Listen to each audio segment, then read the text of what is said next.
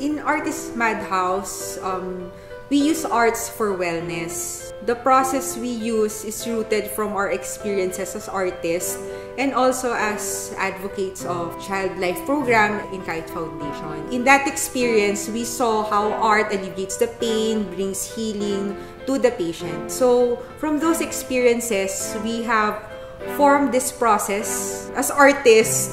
Yun nga, it's our tool. And it's our way of life, and we wanted to share it to the world. That's why we put up this business we called Artist Madhouse. ArtPsych Circle is a group of psychologists and psychologists in training. We use different forms of arts. So we have visual arts, we have movement, drama, and music. So we use it as a form of intervention to any group. So we've worked with children with abuse, children with autism, children in conflict with the law. We also worked in disasters, so in the Typhoon Haiyan and also the earthquake. Now, from time to time, there will be requests or we get invited in different colleges. So if there's a certain concern, then we can try to meet their need. Ito ay isang gawain para sa mga kabataan, lalo na sa mga individual na nangangailangan ng art therapy para maibsan ang kanilang mga nararamdaman katulad po ng mga mayroong cancer, batang with autism, obsessive-compulsive behavior for those with depression. Ito po ang layunin ng Silab ArtReach. Expressive arts kasi is not focused on the product, the outcome, the output, but it's more focused on the process. This is really for anyone who just wants to find out if they are well and if there's anything going on in their life right now. Art really made me feel wonderful, no? And it is also my outlet. It doesn't matter if it's good or bad, as long as you express your feelings. It was a very nice change of pace for me. Actually, I look forward to it every week. It's a break, parang it's a breather. Weekends for me, yeah, I just sleep it off. But with this experience, parang I really relish waking up early para lang mag-attend ng class. These kinds of arts is a way for them to tell their story without having to ask them exactly what that story is. So with this kind of tool or with this kind of symbol or metaphor, they are able to see the artwork and see their problem outside themselves.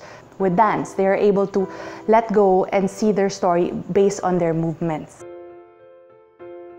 For the most part, I use music as a form of therapy because it's easy for me to relate to lyrics, sort of, because I really take lyrics to heart.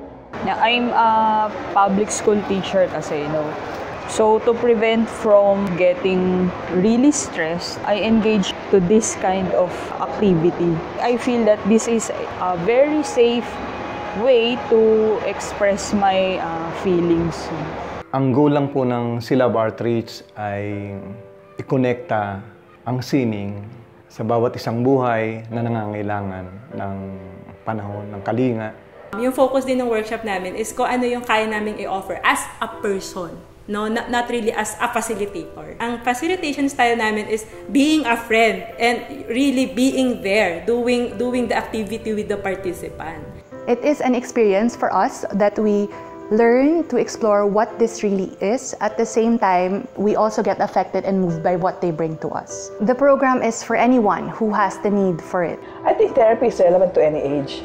I mean, ranging from little kids who just want to have fun or adults who are stressing, college students, even if you're not artistically inclined. It's for everybody, absolutely for everybody. Even the ones who cannot draw well. Kasi after 5 days of corporate work, this is different. Parang it's something na hindi mo intindihan kung ano sinasabi ng boss mo or kung ano yung team ko, kung anong kulang nila. Parang it's something for me lang. If you need to take care of yourself, you need to come home to your inner self and just distress or have this meaningful conversation with yourself and connect with like-minded people, then you can join us and experience this for yourself na makapagpahinga ka man lang, no, kahit sandali. Gagabayan ko po kayo. Titingnan po natin kung ito po ay para sa inyo.